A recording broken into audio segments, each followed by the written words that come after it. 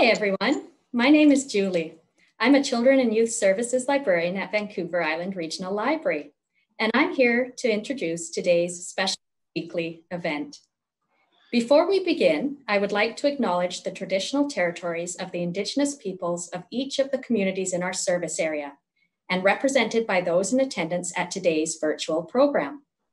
I'm coming to you today from the unceded territory of the Sunemu people, whose historical relationship with the land continues to this day. Welcome, everyone, to our special Summer Reading Club weekly virtual event. Our very special guests today are Gary Allan and his wolves. Some of you may have seen Gary and his wolf Tundra at your local library. They've done presentations at quite a number of our branches in the past. And in fact, Gary has been conducting wolf education sessions with Tundra for the past 13 years, going into many schools, libraries, and community groups. Today, Gary will be speaking about the importance of wolves in the ecosystem, their family structure, their individual traits, and much, much more. Please join me in offering a warm welcome to Gary Allan and his wolves. Thanks, Julie. Well, it's great to be here, and yeah, we're going to. I'll talk a little bit about wolves, but I'm going to make sure you see lots of video of the wolves, and that way it'll be a little less boring just listening to me. You know, we're talking about libraries and that, so what we read is really important. And when we think of wolves, you know, there's some really cultural differences. So many of us that come from kind of a European background, you know, got raised on Three Little Pigs, Little Red Riding Hood, Peter and the Wolf. And so we have this view of the wolf as being scary and threatening. But the First Nations people that Julie talked about and acknowledged that we're in the unceded traditional territories of a number of the First Nations here on Vancouver Island, they learned about the wolf in a whole different way. So let me tell you a true story. I do a lot of work with First Nations people, so they tell me their legends and their stories. So I'm going to tell you a story about two First Nations brothers from the Numgees territory, which is Alert Bay, and they were, this time frame is around the 1890s, so you know, about 130 years ago, and they were went over to Night Inlet area where they operated a trap line, and they did their hunting. Now they were trappers of smaller fur-bearing animals like, you know, beaver and muskrat and marten and that. But when they arrived over there, they found that one of the foot snares they put out, a wolf had stepped in it. And the wolf was still alive. So they weren't a trapper of wolves. So they spoke to the wolf in the Kwajalein language, and they said to the wolf to turn its head. And they extricated, they released the wolf from the foot snare, and it ran off. Now, the two brothers stayed out there, and a couple more days later, when they were out there working the trap line and hunting, they saw the wolf pack or the wolf family group, and they noticed that the wolf that they let out of the foot snare was in their was back with its family. And what the wolves did was they chased a deer right over to where the two First Nations brothers were, and they were able to shoot it and provide meat for their family.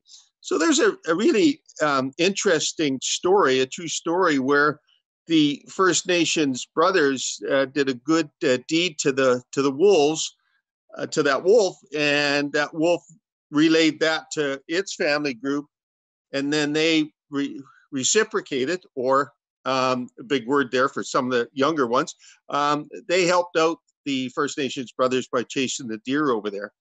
So you can see that there's, you know, quite a difference between how the First Nations people saw the wolf as to sometimes how the European people and descendants of European people saw it. So the following up on that, wolves are highly intelligent. You could see from that story how intelligent they were. So let me tell you another story to show you how intelligent wolves are. Wolves can do what is called problem solving. They can take a situation that they've not encountered before, and they can find a solution to it. And so Mohegan and Nahanni were two wolves that I had. You're going to meet Mohegan in a few minutes. When I was raising them, and they were about a year old, Mohegan is the female, Nahanni was the male. I'd raised them from 5 weeks of age. And what they were out this one evening, it was in June, as I recall. It was after dinner. They had played with this electrical cord, and Mohegan somehow, she got this thing wrapped around her neck twice and around her front right leg. And when she went to move, it just got tighter and tighter against her neck. Now, I saw that. Now, the response from a human would be, oh, well, you just go out there and you take this off of her neck. Well, these are not dogs, okay? And if I had gone out there, even though they knew me well in that, their initial instinct would be to get away from me, which would have made the problem worse. So Nahanni was standing beside his buddy, and he saw the predicament that Mohegan was in. Now, Nahanni was one of the smartest animals I ever had encountered, and certainly the smartest one that I ever owned. He grabbed the cable and unraveled it twice off of Mohegan's neck and just dropped it on the deck. And end of the story. And that shows you how smart they are. Way smarter than dogs. Now, wolves live in as I told in that story about the First Nations, they live in a family group called a pack. And in that pack, there is a real kind of hierarchy or an order of the dominant wolves, which would be the breeding pair, the breeding female and breeding male, and then the various years of the pups below them and that. So there's a real family sense there. They look after each other so well because it's a tough environment for wolves to be out there in the ecosystem that they live in. There's a lot of threats to them. They have to hunt big animals, bring them down. So they got to work as a team, as a family. And it's incredible to watch them in that kind of family dynamics. And they really do support each other. And what I found and what I've talked to the First Nations people about is when I saw what the wolf family looked like, and I said to the First Nations, number of First Nations elders and whatever, it seems to me that your family situation is fashioned very much after the wolf, where they cooperatively hunt and cooperatively look after their offspring, and the First Nations people said, yes, that's very true. And that, so there's a real connection there between the wolf and the family dynamics they have and the First Nations. And to give you an example of that, Mohegan, when she raised the pups, and you're going to see shortly the video of these pups, when she was raising them, she was so devoted to them and looked after them and cared for them and whatever. And they were so devoted to her and still are, even though they're 15 months of age. And believe me, little wolf pups can be very rambunctious and mischievous, and they like to play rough and that. And she was so patient with them. And again, when I was talking to a First Nation elder friend of mine, and I asked him if there was any connection there, and he said, there is within First Nations grandmothers. They have such a special role within their culture. And so when the grandmothers, and it doesn't have to be your grandmother, it could be a grandmother within the village, if they said to do something, they said it very softly, but it was complied with. And so again, there's that real connection that I saw with how Mohegan treated hers as to, again, the First Nations with the grandmothers and that. The First Nations people also saw how important the wolf was in the ecosystem. And we are starting to see this now, wolf biologists and that. So there's that lovely little video on YouTube called How Wolves Change Rivers. It's only 4 minutes long. So it's called How Wolves Change Rivers.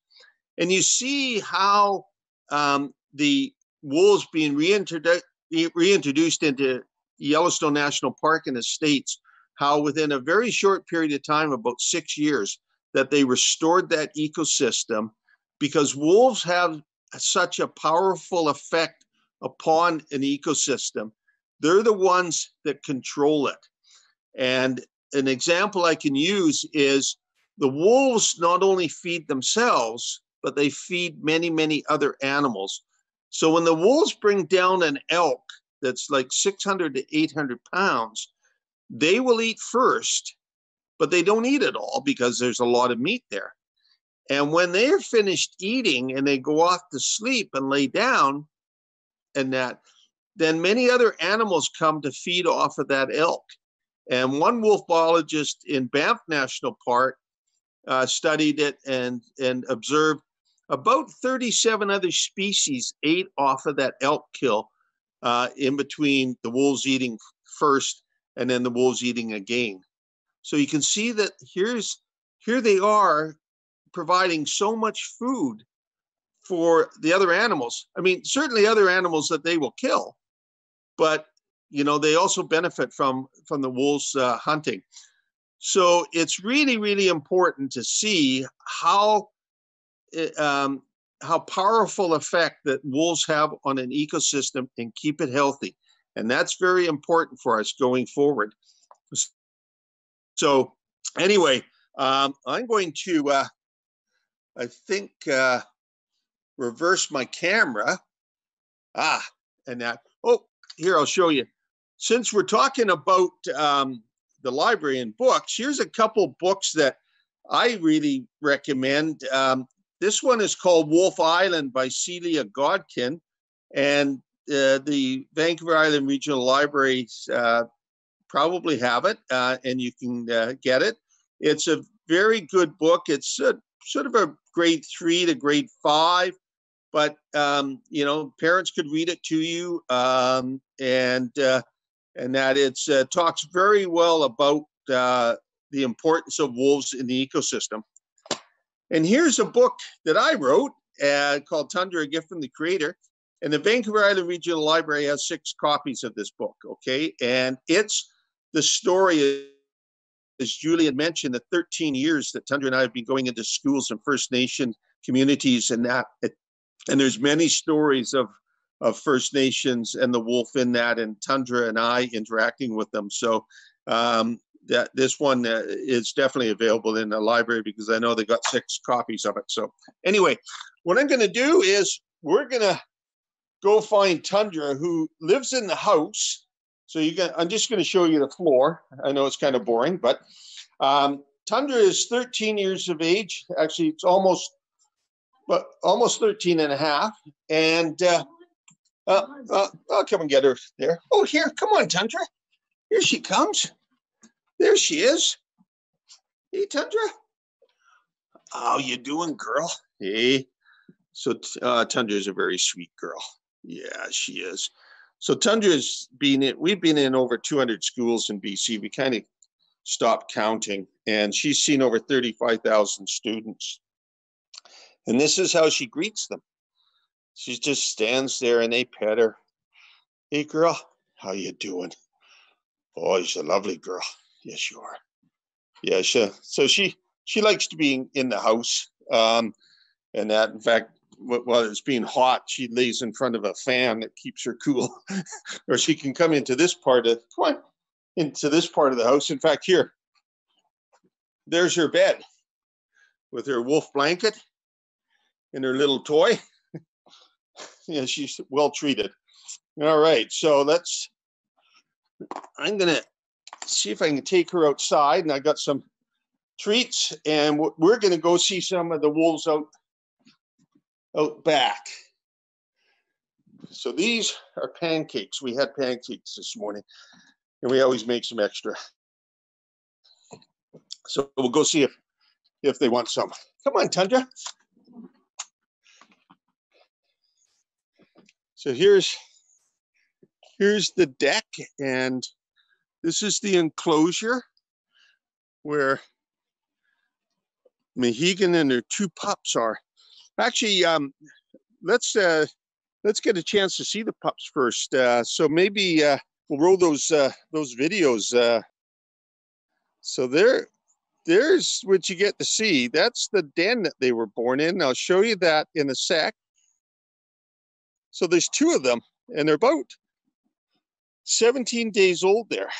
So that's pretty rare footage. You don't get to see wolf pups coming out of their den in the wild because the other wolves won't let you stand there and film it. So there they are there. Denali's the male, and Stakai is the female. Stakai is short for Stakea, wolf in the Hulkaminam language, which is the language here in the Snuneymuxw people, on the Coast Salish people on the east coast of Vancouver Island. And then I think there's another one that's coming up. That's what 17-day-old wolf pups look like. They're blind until about 15 days of age when their eyes open up, and they're blue, and that's when they start to hear and to smell and to see. Yep, sure. Maybe we can go to the next one. So there they are. There's Mohegan, the mom, and there's the pups nursing. And I'm literally 4 feet away there photographing this. That's how trusting Mohegan was of me. We didn't try to interfere in any way. And we just let mom do her motherly duties and that. So, all right. So you get to see that. Tundra, come on out. Tundra.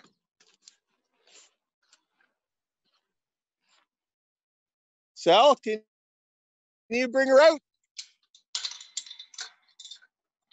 Okay, so there we go. We're in the enclosure.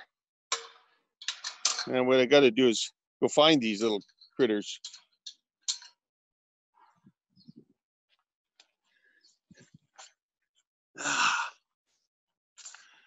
Mohegan, come on, girl. So here she is. Here's the bench. And there's some food from this morning that they haven't eaten. That's chicken and beef. And there's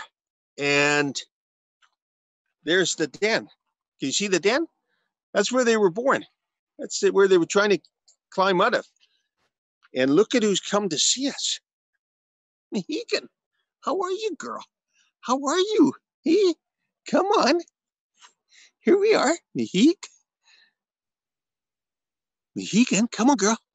Where's your pups? Mohegan, here.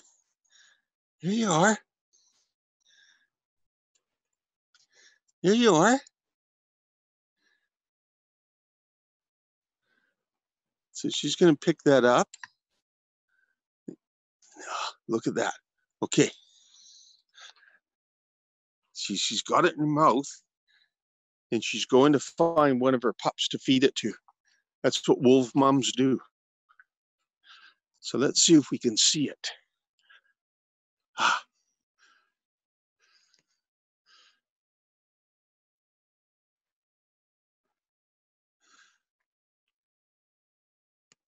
So way at the back, you can see them. They go out of, there's one of them there. That's Denali. There he is. And there's Mohegan. And she's fed one of them. One of them got it. So let's go see if she'll, we got lots here. So we'll see if, so this is pretty rare footage. I had a pretty good idea that Mohegan would do that she would go and feed the pups. Mohegan, where are you? Come on, girl. Here's some more. Mohegan, come on, girl. Here you are. Here you are.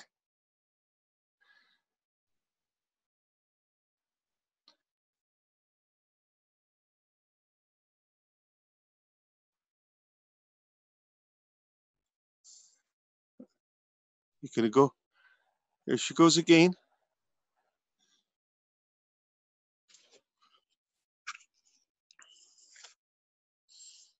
There she is. And she may eat that one. Come on, girl. There you can see the other two wolves. They're standing on a stump.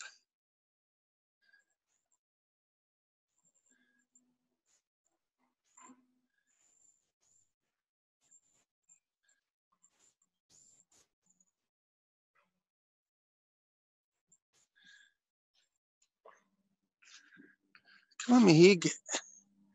Here you are, girl. There's another one.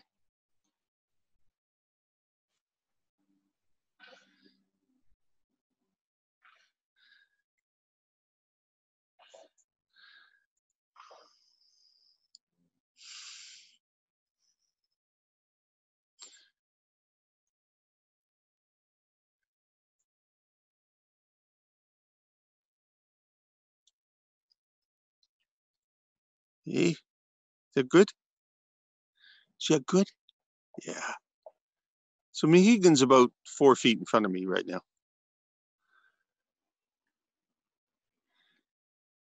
Oh.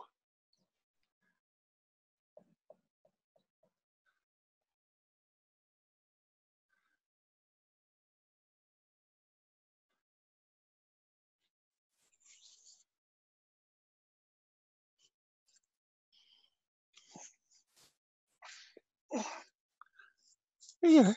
Here you are. Another one. You go give that to one of your pups.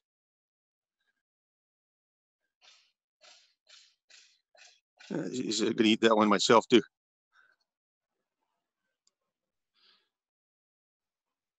So it's the mom that feeds them. They will take food themselves, but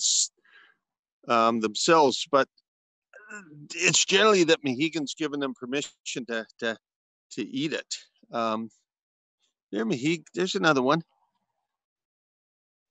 Go take that to.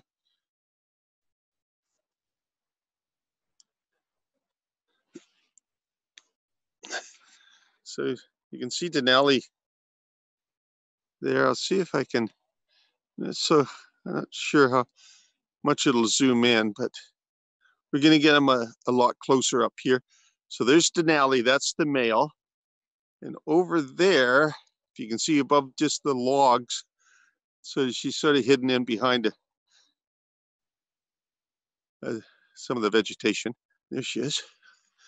Okay. I'm just going to come up here and see if.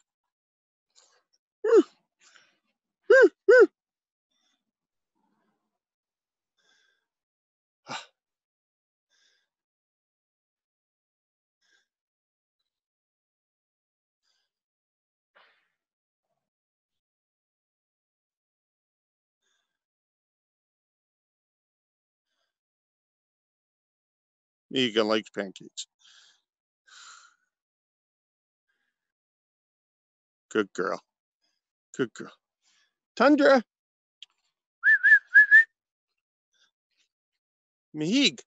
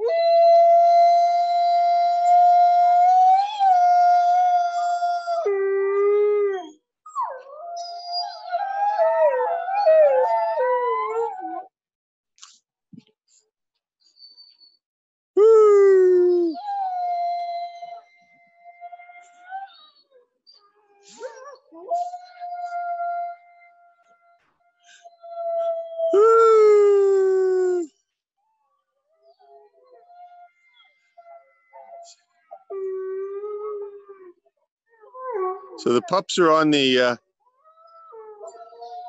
log howling.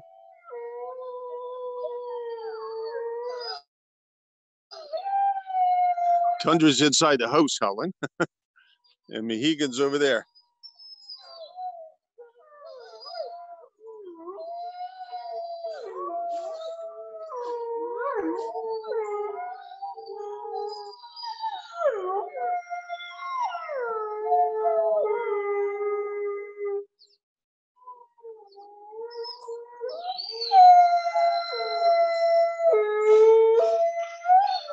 So wolves do not bark. They only howl or whine. And so howling is the main form of verbal communication. And they will howl to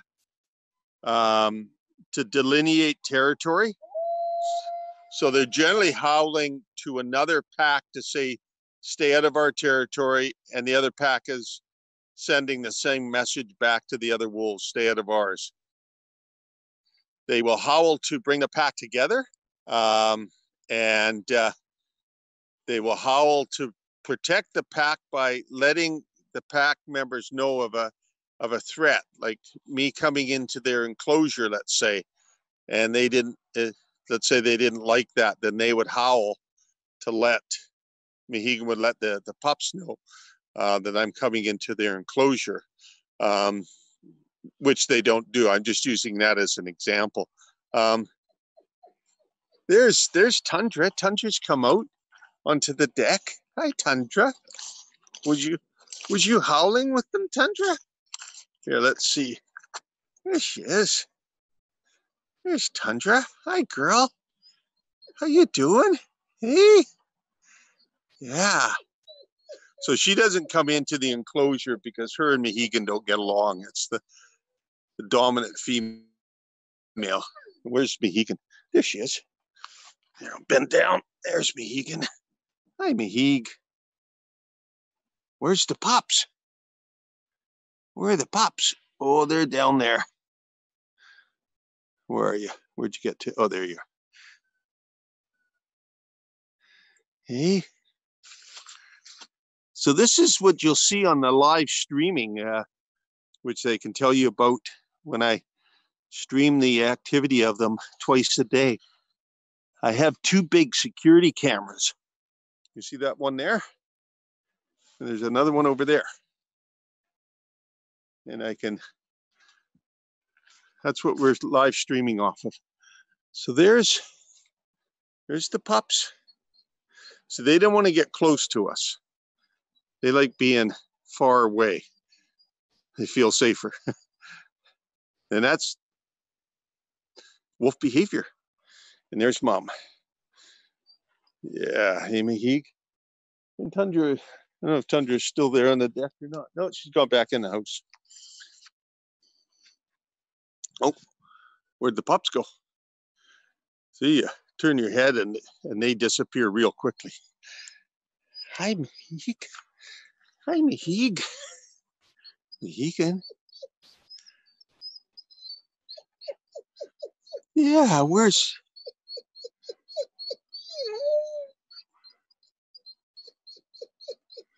where did Tundra go? Huh? Where'd your pups go? Mohegan? Where's Denali and Stakai?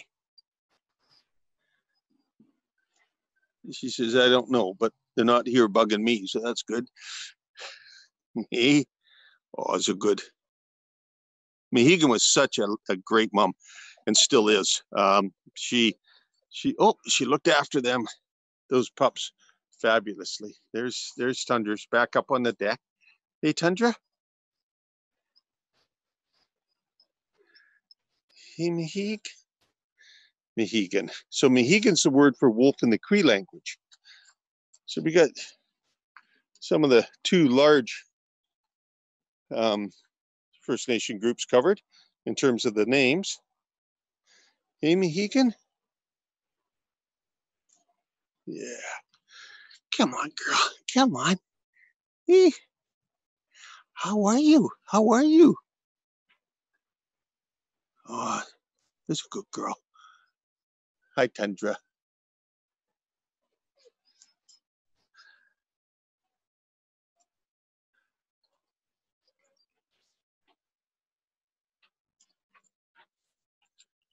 Hey, Mohegan. There she is. There she is. There she's let me petting her. If you can see.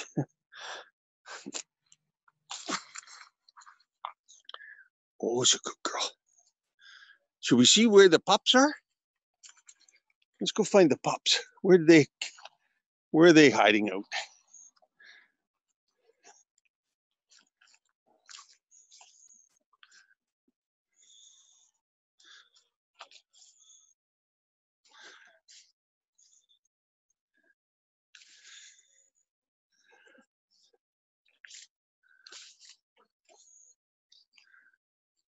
They can go hide real easily.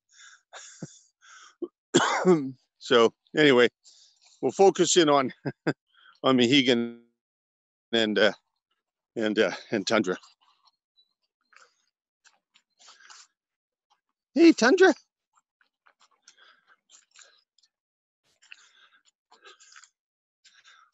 Oh, Tundra girl, how you doing?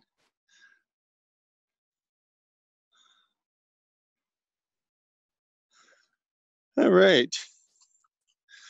Well, you had a pretty good view of the wolves, and you got to hear them howling, and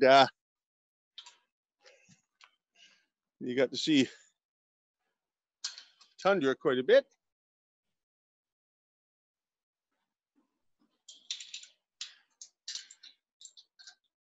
There we are.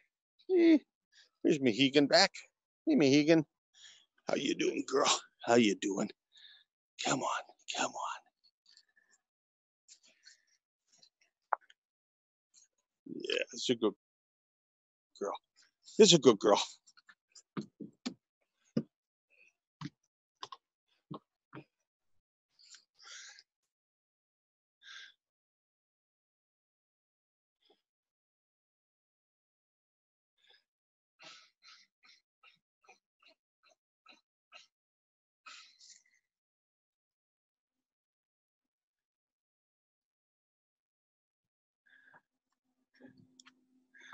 All right. Hey, Tundra.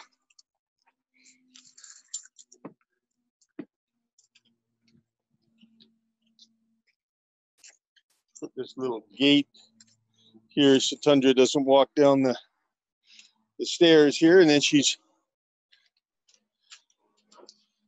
could wander into the community, which she doesn't. She likes being here, don't you? Yeah.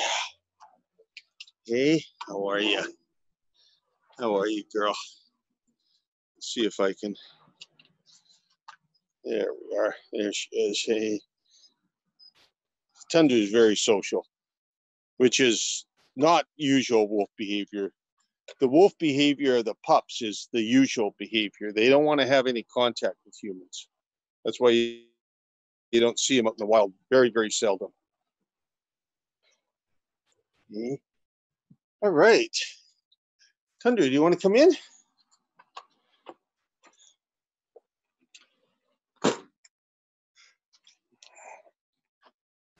So there's Mohegan still wandering back and forth. So let me. All right. So there we are. We're you've got a good chance of seeing all four of them. You got to hear them howl. We talked a bit about the importance of howling, and in my book, the Tundra book, I talk about further the importance of the howling that wolves do. You got to see Mohegan feed them. She took one of the pancakes down to the pups, and then she ate about 4 or 5 others herself. But that's what she does. And what happens in the wild is that they will, the mom and that will distribute the food to the pups, even after they've been weaned.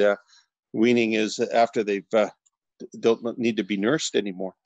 I don't know, Julie, if you wanted to, and if you're able to hop in here, and you're certainly welcome to talk back and forth if that's an option. I'm still here, and in fact, we have some questions coming in. If you have to answer them, yeah. Oh, sure. Be a good time. Sounds good. All right. So we have Angela asking if pancakes are their favorite treat. No, actually, the favorite treat is they get a chicken jerky that they like.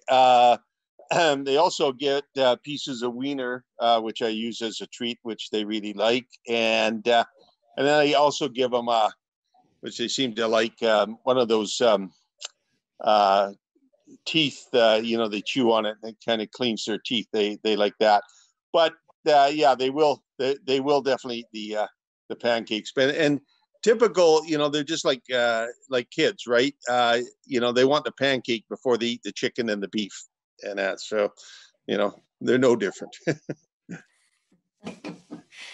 Excellent. And then we have Jaden, age 11, and Luca, age 9, and they're wondering if the baby's coats will darken as they get older. Good question, Jaden and Luca. They're likely, the coats really start to change from about 8 to 10 weeks of age to maybe about 6 months of age. Now, Denali, who is the male, his coat's actually getting lighter as he gets older. The dad was an Arctic, and in fact, here, let me show you. Let me show you the dad. Unfortunately, he passed away. There, that's Nahani. He was an Arctic, so you can see he's all white.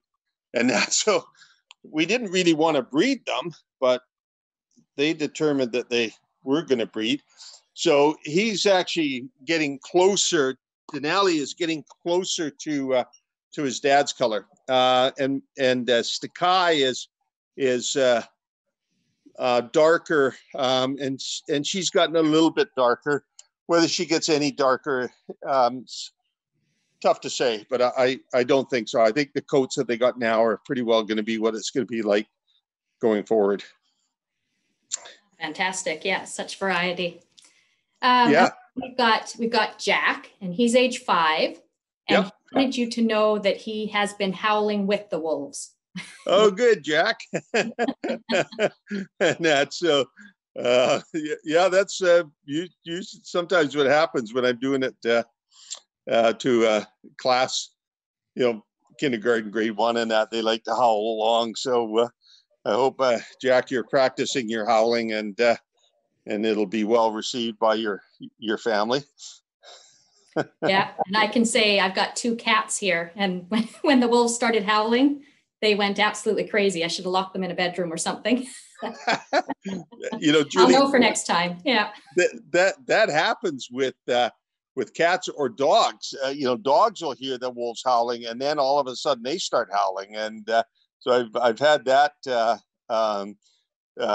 mentioned to me on a number of occasions, and that. But it's interesting that they can hear it, right? I mean, they hear it through the technology, through your whatever you're using, a tablet or a smartphone or something, and they know that it's a wolf.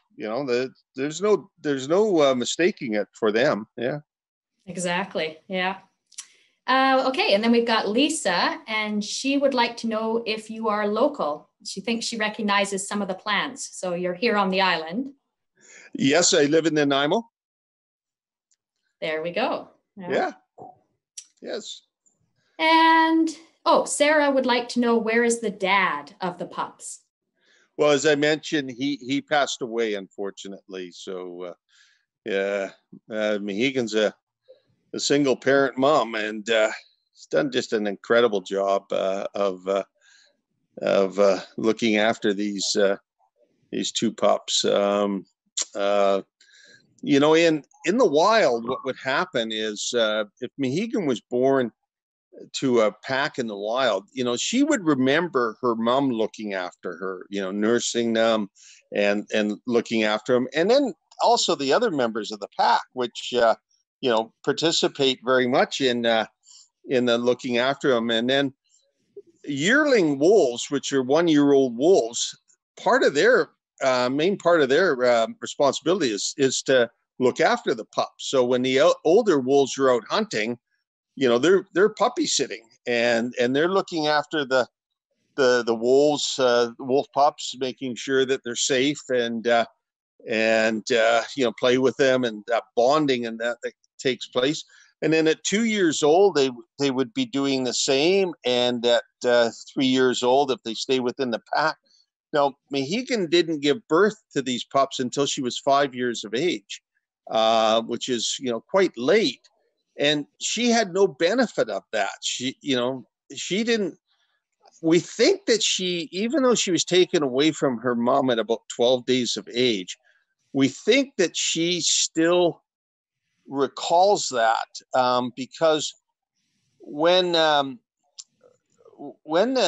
pups were born on the 23rd of May in that den, she hung out around that den and that bench where I showed you where some of the food was. And then on June the 1st, I went out there to feed them in the morning, and they were gone. They weren't around the den whatsoever. And what she did was she took them down to that pile of logs that you may have seen when I was sort of searching for the pups in that. And there was a whole bunch of kind of tunnels and dens down there that Nahani and Mohegan had dug. And she took them down there, and that's where she raised them. And she made it very clear to myself and to Sally that they're my pups. You're not going to take them away from me. Not that we had any intent of that whatsoever, but she was making it very clear to us. And that's where she raised them. And she would let me go down there to bring them food, but she also let me know where the boundary was. And so if I stepped beyond that boundary, she'd come at me. Not in a real aggressive way, like teeth showing and snarling or anything like that. She would just run up to me and say, "Okay, that's far enough, pal." And I respected that. In no way did I want to disrupt her and that. So I'd leave the food there, and then I'd move back quite a ways, and I'd just watch them. And she learned, on her own how to look after them, and so she didn't have the benefit of all that kind of apprenticeship that she would have had if she was out in the wild within a pack. So it was fascinating to watch her look after them. Yeah, sounds like a really good mom for sure. Oh, it's fabulous, incredible. Yeah. The questions just keep coming in. This is okay. Yeah, so Tricia would like to know, at what age do you separate the male from the females? From Denali, actually, we're not going to separate them. And we, at around 2 years of age, so in another year, that's when wolves become sexually active. Okay, so they can have pups at around 2 years of age. They can't have them before that. The sexual maturity. And but we don't think that because they're brother sister that they will mate. I'm pretty confident in that they don't do that in the wild, and I don't think Stakai is going to tolerate Denali trying to mate with her, and Denali's not going to mate with his mom, and that. So they're going to live out there, together, and as that kind of threesome family for many years. Wonderful. And then we have Ellen age 6 and Liv age 3. And they want to know, do wolves have good hearing, and why are their ears pointed? Okay. Yes, they have very good hearing. They can hear, for example, on the tundra, so way up in northern Canada where it's above the tree line, there's no trees, it's just sort of small shrubs on the ground.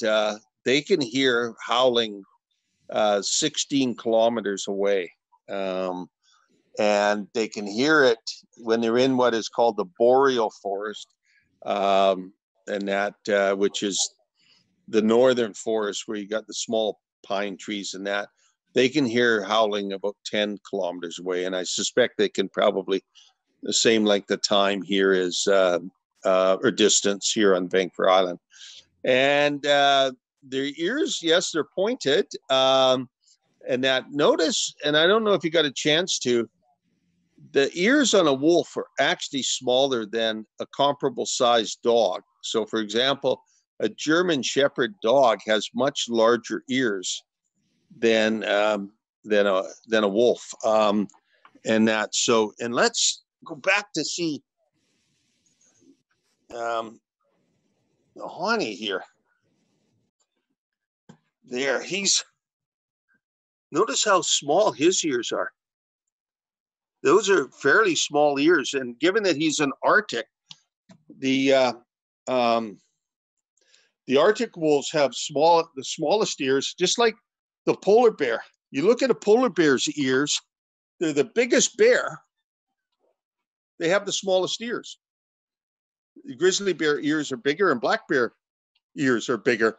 And the reason being is it's so darn cold up there. You don't want big ears because they're going to freeze. So they have them smaller. And given that the wolves, even though they're not living up in the Arctic, it still can get, they can get 20, 30, 40 below zero in the wintertime, particularly interior of BC. So you want big ears. That's a detriment to having big ears. Fantastic. So much to learn. And I think that's the end of the questions. I don't see any more coming in at the moment. Okay. So I guess we're about done. But all right. Absolutely wonderful. Thank you so much for being here and for good. The wolves. Yeah. So did you get so nice. Did you get to see the wolves well enough on the video? I'm sure the people did at home. I'm because I'm on the screen too. It's really, really tiny. Okay. Yeah, I could definitely see them when I got very close to the camera. So on a big screen, I'm sure everybody got to see them for sure. Sure. And that's so, so I would encourage you to, go to our website and you can learn more and see more of the videos and that. And then if you want to see these Mohegan and the two pups playing around, and you see them at nighttime.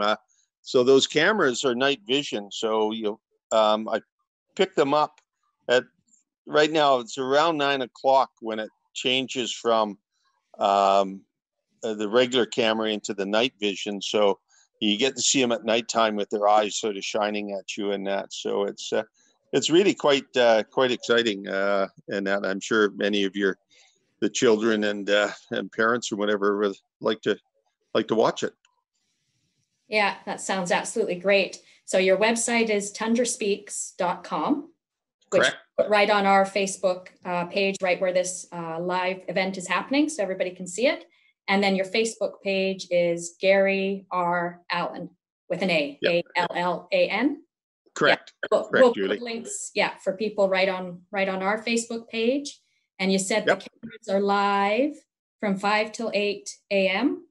and then to 11 a.m. Yeah, well, from 8 p.m. to 11 p.m. 8 to 11 p.m. Yeah. So. And I'll probably change those hours, come the fall, because they'll be more active during the day.